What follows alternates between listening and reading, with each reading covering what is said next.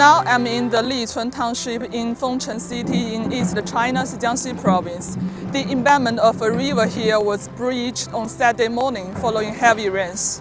220 people trapped by the breach has been transferred to safety areas with no casualties till now. The rain has stopped and the water level has been declining. Rescuers responded immediately and have been rushing to repair the embankment. Now the 30-meter bridge has been blocked, which ensures the safety of vital infrastructure such as the Beijing-Kowloon Railway.